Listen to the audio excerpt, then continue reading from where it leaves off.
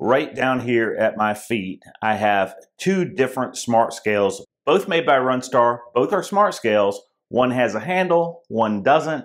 And if you've ever wondered why a smart scale would need a handle, well, today I'm going to show you why. I definitely want to thank the manufacturer RunStar for sending it to me and basically reminding me of all my poor life choices the first time I got on it and looked at all the metrics. We've had this smart scale for years. It's made by RunStar as well. It gives you several different data points and it allows you to track your progress through the Starfit app. And it's been a phenomenal scale. And this scale, like most other smart scales that have 4 electrodes, measure your legs and lower torso and then use averages to estimate the rest of your body. It's pretty accurate, but it's not quite as accurate as the models that have 8 electrodes and are actually measuring your entire body. This one doesn't just measure your feet though, like this one. It's actually got 8 electrodes, 4 for your feet and 4 for your hands. So it can actually measure your entire body instead of just guessing based on what it found out about the lower half. This one uses both foot and hand sensors at the same time.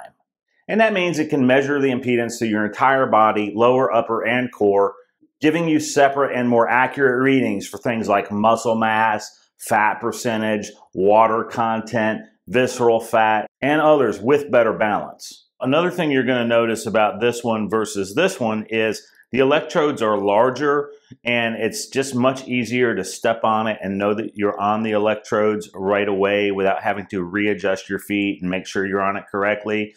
And the platform itself is larger, so if you're a bigger person or have larger feet, then you're going to fit on this one a lot easier than that one. The retractable handle is sturdy. The color display is bright and it actually shows you 7 key stats right away, so there's no need to go running for your phone immediately if you don't have time for that. You can always check those other stats later. And you can still get all the deep breakdowns in the app later if you choose to go look at it later. It also syncs with Apple Health, Fitbit, and Google Health Connect. The setup is quick. You'll scan a barcode, connect the scale to your phone app, and you're pretty much good to go. Once it's paired to Bluetooth, you basically just stand on it barefoot and hold the handle and be still for about 10 seconds. Right on the display, you're going to get your weight, your BMI, your body fat percentage, your muscle mass, and a little bit more. And then in the app, you're going to get 28 metrics total. I ran it side by side with the older model that has only the 4 electrodes, and this one consistently showed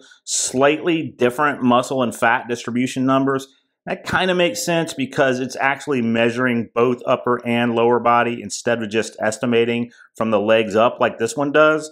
Basically, this scale thought everything was in my calves, and this one kind of gave my arms a little credit as well. So here's like my pros and cons and kind of my takeaway between this and the 4 electrode model. This one gives you full body measurement because it uses the 8 electrodes rather than the 4. It's got a really bright color display with 7 metrics that show up instantly. It syncs easily with health apps. It supports unlimited users with 24 different profiles. And it's FSA and HSA eligible. And one more positive about this newer model is it comes with a rechargeable battery built in and a USB-C cable. So anytime you need to recharge it, you can just plug it in versus the older models that all ran off AA batteries. The cons, it's slightly bulkier, so it'll take up a little more floor space. And you do need the app for all the data. And the only other thing is you can only connect one device at a time, which is really not a problem because you're only going to use one at a time. And one more thing that I would point out as far as holding the handle, and it's not a con, but it is something you want to pay attention to. To get your hands on this properly, you're going to put your hands over the top. You also want to make sure your thumbs are on these electrodes because it can be easy to pick up the handle and not quite have your thumbs in place. I didn't even notice those electrodes were there the first couple times, and it took me a couple times to realize it. So it is more expensive than the other scale, obviously, because it has more function. But if you care about getting a fuller picture of body composition and not just a fairly accurate guess from the waist down, then this is one of the few options that actually does that. It's about as close to a DEXA scan as you can get without actually going to get a DEXA scan. Basically, what I'm telling you is I liked my 4-electrode model until I tried this model. Now that I've tried this model, I don't think I could go back, to be honest. I'll link both models down in the description. Those are affiliate links. If you choose to use them, they help the channel out at no extra cost to you. I really appreciate that when you do. Thanks for watching, and I'll see you in the next one.